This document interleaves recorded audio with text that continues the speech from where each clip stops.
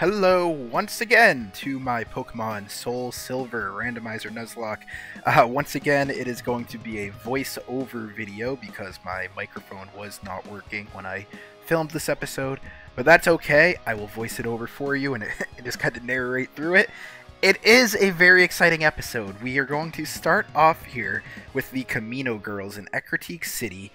We just ran into our rival who, once again, got beaten to a pulp, in his words, by the Kimono girls, who are here to test us and see if we're ready to take on Lugia, who, in fact, is not going to be Lugia in our game. It is a randomized legendary, which we are very excited to encounter. The problem with these Kimono girls is you cannot heal or switch the lineup of your Pokemon in between each battle. Each one normally has an Eevee evolution, but it will be randomized in this. So here we go with the first battle against Kimono girl Zuki, and she sends out a Blossom. So first one is a fully evolved grass type. Doesn't feel like too much of an issue. My goal here is to go in with Hades, and every time I'm going to go with the Hypnosis so we can feel out the moves, switch out if we need to depending on typings, and also get a little bit of that chip damage with Hades from his Bad Dreams ability. I also figured it would be good with Hades to be out there because if he starts, he can at least get that leftovers heal from holding leftovers. But what I did not plan for is for Blossom to wake up after just one turn and to then use a Stun Spore move, which we are now stuck with for the rest of the 5 battles. If it had been Sleep Powder, we would eventually wake up. If it had been Freezing, we would eventually unfreeze. But really Toxic and Paralyzation is what we couldn't really deal with. So now I'm stuck in an odd situation where I am not taking a lot of damage from Blossom's Magical Leaf, and I'm healing a little bit each turn, but our speed has been cut in half from the paralysis, and we are now going to have to lead the next 4 battles with a paralyzed, half-damaged Hades. So, right off the bat, the plan is not going, well, as planned. And I'm going to have to work through it right here. I was going to go in with just some feint attacks instead of the Ominous Winds. My intent was that we would save Ominous Wind for the last couple of battles, but now we're clearly already off track for that, so I'm going to switch into Ted, who has been an awesome tank pivot Pokemon for us, allowing us to switch in safely without taking too much damage, while also using Yawn and things like that, and it has Belly Drum in case we want to make it more offensive. Overall, it's like a really useful Pokemon for this playthrough, especially for the Nuzlocke setting where we can't generally heal. But Ted comes in and does get the Yawn off after an odd choice of a Sweet Scent from Blossom, which lowers our evasiveness, but we weren't going to be evasive anyway. So odd decision. It then throws another Magical Leaf at us, which per usual does not do much of any damage to us. And then Snorlax comes in and gets the Body Slam Paralysis down to red health, allowing us to go with another Body Slam, outspeeding it, cause of paralysis, and taking down the first Kimono girl. So far so good. Didn't want to get paralyzed on Hades, but we did defeat it without losing any Pokemon, and we have most of our Pokemon not even touched with damage. So we go into the next one against Kimono girl Naoko, and she actually ends up with Umbreon. I'm not sure if she usually has an Umbreon or if one of her Eevees got randomized into a different Eevee evolution, but she has Umbreon. Now Umbreon generally has Synchronize, so I did decide to go with Hypnosis because Synchronize will not work on Hades since we're already paralyzed, whereas if I try to put Umbreon to sleep with my Victory Belt, we will get also put to sleep. Plus, we can now see with Umbreon's lower attack stats, well, both attack and special attack are lower. My plan here was that, hey, Umbreon's pretty weak offensively. We may be able to eat up a couple turns, get some leftovers healed on Hades to put it in a better shape for future battles, while also whittling down its HP from our ability and from using Nightmare. And that's what I did here, because Ominous Wind is weak against Dark, and Feint Attack wouldn't do much against Umbreon either. And so I figured set the Nightmare up, try to heal up with Feint Attack, and then we'll just chip away at it. This does seem to be working, because we got it down to half health after just 2 turns, and then on the 3rd turn it stays asleep, so Bad Dreams ability and Nightmare work in unison again, putting it down to like 1 HP and getting us up back to the 82 HP spot, making me feel comfortable enough that we can lead next battle with Hades safely. So I go ahead and I switch out to preserve that HP, and once again go for Ted because he is the bulky one who can withstand any attack thrown at it. And the Nightmare, luckily, keeps Umbreon asleep and knocks Umbreon out. So we switch in Ted safely, take no damage, get the Umbreon defeated, get a little HP on both of our Pokemon, and we defeated the second Kimono girl. Now going into the third, I'm still pretty satisfied because we're 2 down and 5 Pokemon, well 6 actually technically still alive because of our bonus little, I think it's, I don't know who's in my party at this point, but we basically have a floating 6 Pokemon that's been used just in case we need to swap around. We get a Roserade third, which is a very similar annoying move pool to the Blossom we faced, and it just has a higher attack stat in general, so when it hits us with that Magical Leaf, which wasn't even a crit, and gets me down to 42 health, I know I need to go ahead and switch out, even with leftovers bringing us back up to, I think, yeah, 50 health. It just wasn't feeling great. Well, and I don't know what I was thinking, because apparently I did go for a move. I thought I switched out there, but apparently I did not. In hindsight, I would have. Okay, I gave it 1 turn, assuming it wouldn't wake up, I guess, and then I switched out just to get that extra turn of leftovers in. That must have been my mindset at the time.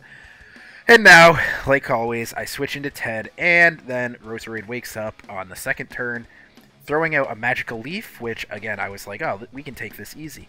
But it does do a little bit of damage, getting us close to half health. Then it gets another attack in because it outspeeds us. So basically, before Ted even gets a shot off, we get hit with a crit, and that's 100 HP worth of health.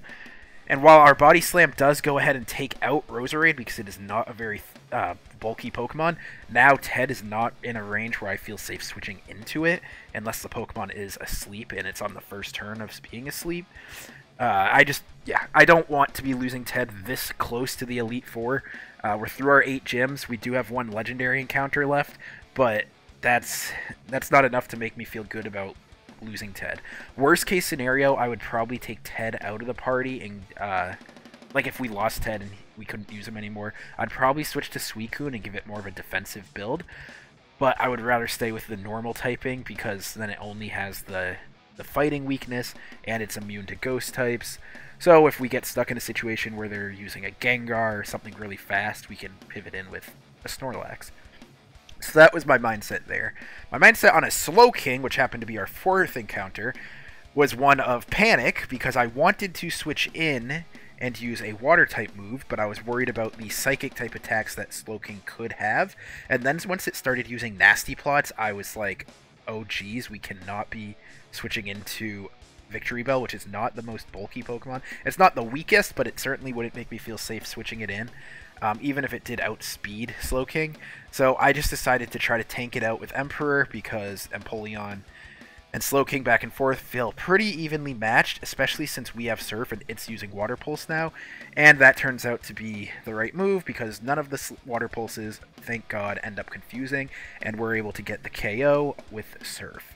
Bringing us to the last Kimono girl and still no losses with our Pokemon. We are pretty damaged across the board, other than Lucario and Victory Bell, so typing is really going to be interesting for this last battle. Hopefully we have something strong against it that hasn't taken a lot of damage. And, wouldn't you figure, Kimono Girl brings in a Flying type in Togekiss, which is probably close to worst case scenario. At which point, I'm looking at my Pokemon, kind of freaking out a little, trying to think, who can we switch in that won't completely get destroyed? And I go with Gloop, because he's been hanging out in the back of our party, and while not EV trained, he does have enough natural bulk to at least get a safe switch in, and hopefully, my goal was to get off 1 Yawn attack, just to try to put Togekiss asleep in case this goes down. And then I look around and I realize I accidentally got rid of Yawn instead of Rain Dance when I was teaching it one of its new moves, I think Hidden Power or something it learned. So instead I have to just go straight on the offensive with Gloop, hoping for the paralysis, and I get the first turn paralysis, which was super, super lucky. And then, to add insult to injury on the side of the Kimono Girl, I get another Body Slam and Togekiss is paralyzed and can't move. Then switches to extreme speed to try to get the first attack in. Does a decent amount of damage, but also allows me to stay alive and get 1 more Body Slam. Now, I go into this next Body Slam assuming I'm going to be fainting, but Togekiss misses on the attack because it's paralyzed. And then it happens again. So Togekiss went for extreme speed twice in a row, both of which would have defeated Gloop. but it was paralyzed both times, allowing Gloop to get the surprising KO on Togekiss, proving its worth for sure, and winning us the title bell from the Kimono Curls. Now letting us have a chance to go and actually capture the Lugia replacement legendary, something I am super excited about, hoping that maybe we'll get a Ho-Oh or a Moltres or something that is flying and fire, because those are two types we don't have, but also open to other flying type legendaries in general, of which there are absolutely plenty in this generation. So I go up and heal, and then I head over to Olivine City, and I jump in the water at the far left edge of Olivine, and this is where I need to go ahead and surf to the Whirl Islands. There are 4 islands, and the one we're trying to get to is the top right island. I had battled most of these trainers doing leveling up way back in episode 7 or 8, but I wasn't sure if I had actually defeated all of them, so I start to get a little nervous, and I don't want to take any damage or have any close calls, even though I probably shouldn't have been nervous, given that these trainers are in the level 20s at highest. And I go into the leftmost island, which I think looks like the correct one at first, and then I realize as soon as I get in there that the rock formations and stuff are just not shaped the way they should be for the entrance to Lugia. The Lugia entrance is... you usually have to come in on the right side and then walk around the back and then swim around the back side of the island up to the front in a counterclockwise fashion, whereas this island was more of a clockwise from the back to the front. So I realized that wasn't the right island, and then I saw the one to the right and was like, yup, that is the one. So I dodged the trainers until this very last one, who I cannot get around because that rock is deceivingly close. And I have to go ahead and battle him. But we do it in a quick fast forward mode because he has one Pokemon. It is a Cyndaquil, level 25, and we are using a Gloop, level 40. I am leading with Gloop here because my intention is to go into our legendary battle and to use either, depending on the attacking Pokemon, my hope was to go ahead, and the pause in that video is because my mom actually called in real life as opposed to in the game, which I thought was funny. But anyway, Gloop takes out Cyndaquil. My goal with Gloop going into the battle against the Legendary is, depending on the moves, I wanted to either use Flash, because Gloop is going to be our Flash Pokemon for the cave, and that'll lower the Legendary Pokemon's accuracy and buy us time to try to throw a bunch of Pokeballs at it. Or I can use something like Mud Bomb to try to get speed decreases. I had a couple strategies with Gloop depending on what we had to deal with. I also still do have, at this point, I realized I had Rain Dance still on Gloop after that, thinking I had Yawn. So I do have the opportunity, if it's a fire type, to just throw Rain Dance at it and prevent it from hurting us too much. This is a tough battle. Unlike some of the wild legendaries we've run into, which, I mean, it's been Suicune a couple times now, those legendaries are very low level, and they don't really pose a threat to defeating any of my Pokemon, and they're optional encounters. They're my first encounter on a route, whereas this is the one legendary static encounter at level 45 that we're going to basically be forced to have this encounter. And I have a Master Ball, but since this Pokemon can't run, I don't want to have to use the Master Ball. So, and I was actually disappointed I missed that item there. That's why I went back on the screen. But I don't want to use the Master Ball. There are level 70 Pokemon at the second half of the game once we get into the Kanto region. I am going to be continuing this Nuzlocke all the way through until our battle with Red at the top of Mount Silver. And therefore, I want to have the ability to really beef up our team come that time. Because of the 10% level boost I have given all the Pokemon in this playthrough, his Pikachu will actually hit level 100 in that Mount Silver encounter, and his other Pokemon will be roughly level 97, maybe 98 in that point, maybe even 99. Essentially, his team will be level 97 through 100. We will need a very good team to beat it. I think if we're in just close to level 90, we'll be okay. But I want to make sure if we're only going to be close to level 90, we have the right team, because his could get randomized. This isn't the typical Mount Silver battle we'll be going against. We're actually going to have to randomize and hope he doesn't have legendaries and stuff put in the slots of the Pokemon he normally would have. Even the Pikachu could randomize into something annoying, you never know. So that's what my mindset is. I would like to have the opportunity to catch the legendaries in the future. So long story short, or if we run into one in the wild, maybe we come across the wild, I don't know, Giratina, and we want to catch that. I just don't want to have to waste the Master Ball here if I can help it. So anyway, back to the actual storyline. We come to the Whirl Islands, get to the bottom, and we arrive where the Kimono girls do their little dance, and we have an opportunity to battle Lugia, aka the Mystery Legendary. Of course, in the animation, it's going to show Lugia. And the other thing I did mention as I traversed this cave was the one exception to the first Pokemon on the route being our encounter is, for a static encounter like this one, I count it as a separate encounter from the World Island encounters.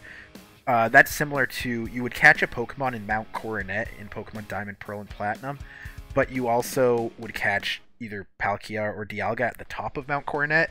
So I'm treating it similarly, and I think that's how people usually do it in Nuzlocke. So here we begin the battle, and thank God we find a Rayquaza, which I said we needed a flying type. Getting a very fast, very offensive flying type is perfect, especially when it has the part dragon typing, because that'll negate some of the lightning weakness. So that was a great thing to see. I also know that Rayquaza has a huge amount of attack and special attack. We are pretty special attack heavy right now, but the move Fly, which we need to teach it to fly around unfortunately, is a physical attack, and Rayquaza has the ability to do both.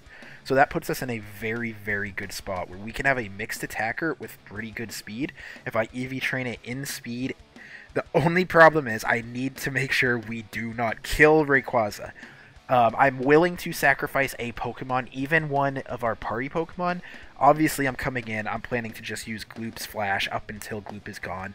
Gloop has been great for us, but I need to keep the accuracy down on this Rayquaza so that I can get my other Pokemon in, especially knowing now that we do have a flying type, and I need to be able to switch into Victory Bell to use Sleep Powder. So I let Gloop go after a few flashes, hoping that that'll lead us into a good position to actually put it to sleep and do some damage. So I bring in Ted next, which I think is interesting because it doesn't mean I'm putting it to sleep. I'm giving it a yawn and then I'm going for the body slam, and this strategy has bitten me in the butt in the past where it accidentally got paralyzed instead of sleeping.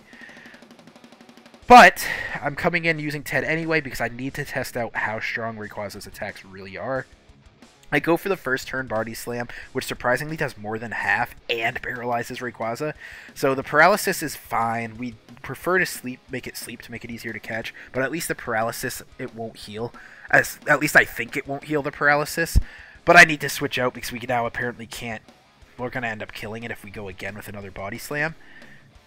The paralysis helps us get a safe switch in, and I figure, hey, let's just peck away at it with Peck because we have a very weak flying type move that we can use with Emperor. Rayquaza is missing all over the place, and it is paralyzed. So we should be able to get it down into the red very easily, and then start throwing Pokeballs at it.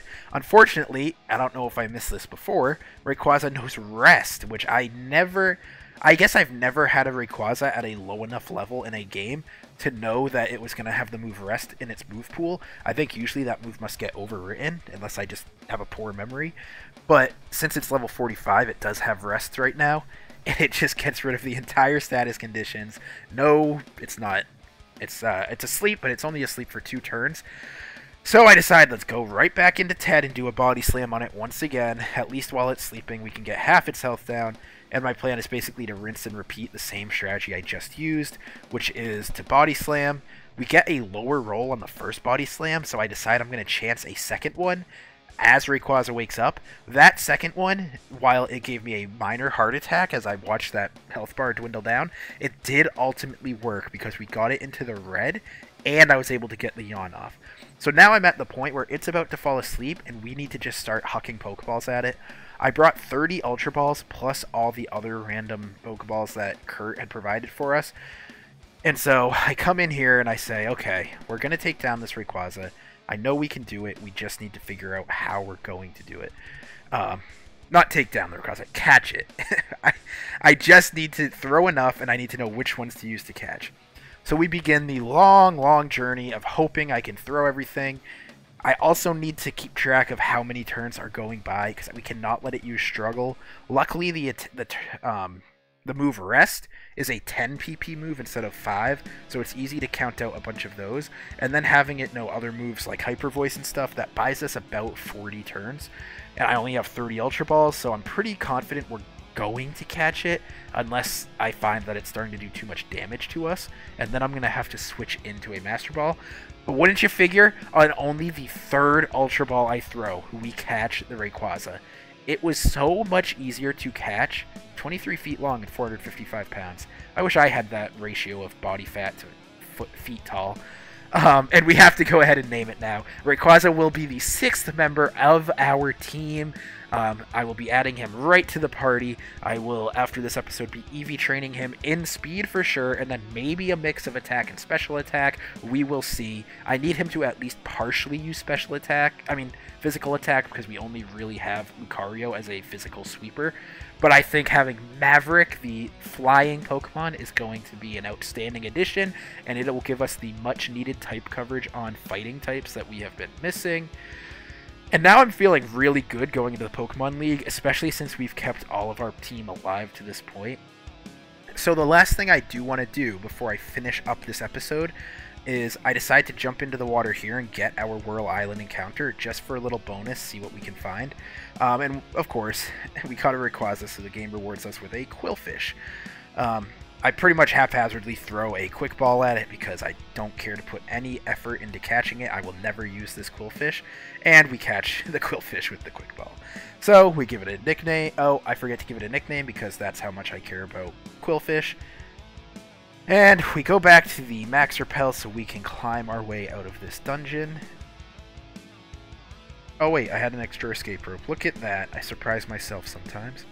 Now, though, I jump in the water so that we can get back to the city, where we will now be able to pick up a Rayquaza, teach it fly, and not have to do the switching back and forth between dead Altaria and living Pokemon and all that sorts of stuff, because that was getting a little crazy. I don't like having a fainted Pokemon, even if it's just for using HMs. You never know if there's going to be a situation where a Pokemon like Whirlwinds or Roars and you end up switching into a different Pokemon that you're not supposed to be using for the run. It's just a weird thing to have to do. But that's kind of the way the game threw it at us. I'm sure there's other alternate rules for Nuzlocke that I could come up with, such as like after a certain route you must catch one flying type and it's the first one you find. We actually did do that, we just happened to let them faint because whoops. That being the Murkrow and the Altaria, which Murkrow I wish we kept longer. I could have even boxed it. I didn't plan to use it throughout the league just because of Darkrai already being Dark type, but I thought we would eventually just replace Murkrow and have it in the box until we got to the Kanto side of things, and then we would have been able to use a Duskstone to make it a Honchkrow, and it would have become much more useful. But we lost that back in the gym battle against, I think it was Chuck. So here we are, though. It's all so far working out because we now have Maverick the Rayquaza. It is only level 45, and our next challenge is the Elite Four, which with the 10% level boost, the highest level Pokemon in the Elite Fours teams will be 53, and so that will be our level cap going in. That should give us a pretty solid chance of beating the first 2 or 3 Elite Four members, since their Pokemon will start out, I think, at the highest level of 48, and will be at 53, roughly. But then Lance's level cap is up to, I think, 56 at that point. Lance's Dragonite will be level 55 or 56, depending on, let's see, 10%. It's usually level 50. I think the 10%, it should just go to 55, which means I will just basically, I'm putting the level cap at 58 for Lance. I don't think we'll have to, I don't think we're going to be reaching that level cap, though. And it's pretty hard to say, like, oh, we can't go up to this level when we're locked into the Elite Four. I know people do it in Nuzlocke, but that's fine. Here I just go through all the deaths we've had so far. In general, Wartortle we're choosing not to use because we caught the Suicune and we can't have 2 encounters from the same place. Muck, Barney the Muck was awesome. He helped a lot in the first half of the game. Thank God we were able to swap him out for Snorlax just basically right after he fainted. I already talked about Murkrow. That was a mistake, losing Murkrow. Drowsy and Quagsire both I didn't even remember to give nicknames to because they were, you know, they were planned deaths pretty much based on where we were bringing them and what we were using them for. And then, of course, Altaria was the first loss we had in the entire game, and we needed to keep using it to fly around. But so far, no devastating losses to the team.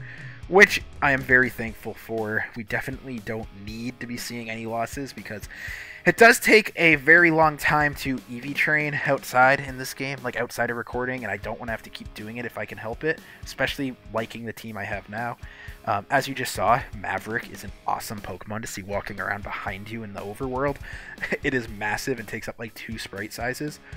Don't know why I'm dancing around here on the screen. I think I'm just talking about Pokemon and telling you...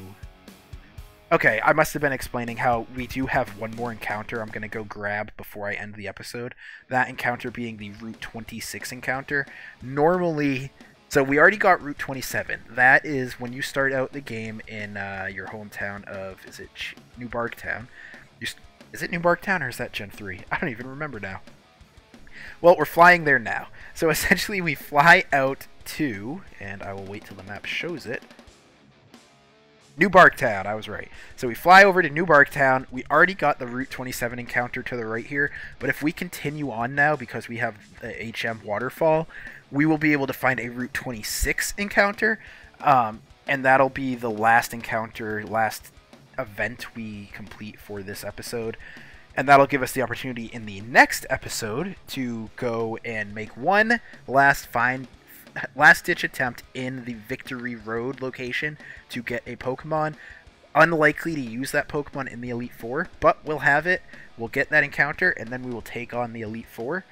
I go ahead here, and I teach Waterfall to Emperor. He now has Surf, Whirlpool, and Waterfall, which I do not like as a move pool, but he's our only choice for Waterfall, and at least we can keep him in the party this way, and then just simply remove those moves from him in Blackthorn City once we have the ability to fly back to the Pokemon League and go back and forth. So we enter Tojo Falls, we jump into the water, and we jump up this waterfall. I'm doing everything on fast forward now because most of this stuff is just generic walking around. We go up here, and there is a Moonstone up under the waterfall that, again, we're probably not using, but if we have a Pokemon that can utilize it, we'll go ahead and catch it, and well, if it's the first encounter, we'll catch it, and we'll see what happens. We come up here to the girl who usually has a Bulbasaur, Ivysaur, Venusaur, and she starts with a Mime Jr., which is easily handled, then goes to a Flaffy, which we can easily handle in most situations, but it paralyzes us again. And then I see a Rhyperior, which I quickly switch out from because I do not want to lose Darkrai at a silly trainer on Victory Road. And Victor's able to take out... Did I say Emperor? Victor takes out the Rhyperior. I don't know if... I missed if we got Whirlwinded or something, but we shouldn't have because Rhyperior doesn't know that move. Anyway, we then come in here to this woman who gets a Sandstorm, which in real time, when I thought I was recording my voice, I mocked because I am not a Sandstorm using person. Plus, with Rayquaza, we have Airlock, so it doesn't even help us anymore. So yeah, I mocked that very aggressively about getting Sandstorm from someone. I hate when you wait till like the end of the game and it's like, oh, right before the Elite Four, here's your Sandstorm TM. So now if you haven't built your team, which you probably have at this point, you can go ahead and recreate the entire team around a Sandstorm Pokemon. Like, that is just so silly to me, and I wish he gave us a move like Flamethrower or Ice Beam or even Hyper Beam, which I don't tend to use, but hey, at least it's a strong attack. Or throw me a bone of something I'll use like Reflect or Light Screen, something useful. To me, Sandstorm is just such a waste this late in the game unless you've been planning the entire game to get that TM. That's the end of that rant. Now, I carefully run by all the trainers because I am going to use them to level up after I've finished EV training Rayquaza, because I'm just trying to get the Route 26 encounter. So I do a pretty good job dodging most of them. Oh, and I don't... Oh yeah, I had to check the map to make sure I knew when I was at Route 26. Route 27 we are still on, so we are almost to 26. Route 26 starts at the line when you're on the docks running by all the fishermen. That converts to Route... Ooh, a Charmeleon, look at that. That's when it converts to Route 26, which is in the games, the Kanto games. I get past this Psychic Trainer, and I cautiously progress forward, and I see another trainer. Oh, it's an Ace Trainer, actually. And now we convert, and we are on Route 26, where we can get our encounter. Unfortunately, I wait, and I yell words, and I say, look over there, and this guy finally looks over there, and I go up, and he turns back like they tend to do. So I have to do this battle before we were able to get our encounter. But per usual, even with a paralysis going on, I am able to quickly take out Murkrow. Then he brings out Pupitar, which I go ahead and I switch off of into Emperor, because Emperor can use Surf. I accidentally use Whirlpool, but it still one-shots it somehow. Then he goes into Skarmory, which I intentionally actually hit Surf on. So now we can go up and get our encounter. I switched to having Victory Bell first in the party. And we run up to the grass, and we prepare. And what do you think we get? We are blessed with a Cascoon, which is absolutely atrocious and nothing we really want. So, just like the Quillfish before it, I jump into the bag, throw a Quick Ball, and I say, hey, if we catch it, we catch it. If we don't, I'll kill it. But we catch it because all of the weak Pokemon love joining us. And I go ahead and I give it a name. I fumble around with some jokes, and I land on naming it Cat